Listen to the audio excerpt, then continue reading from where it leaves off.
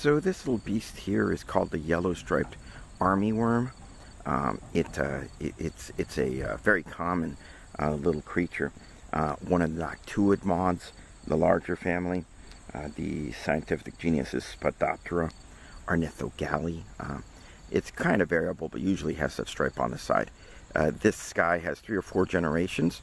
When it first comes out, they're gregarious. There's a bunch of them that'll feed together, and often it gets skeletonized leaves and so forth, and then later on they spread out like this guy's done. Feed on a wide variety of different plants. Mostly non-woody plants, but they feed on all sorts of different kinds of plants, including some vegetables, unfortunately. Another common name for them is the cotton cutworm, for example.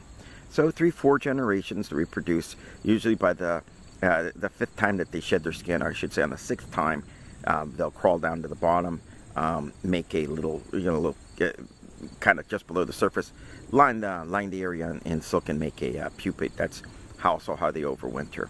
So a neat little critter here feeding on primrose.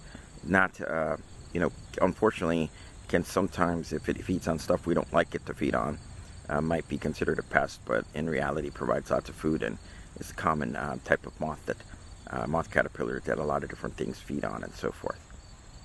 So the yellow-striped armyworm, a very neat little beast.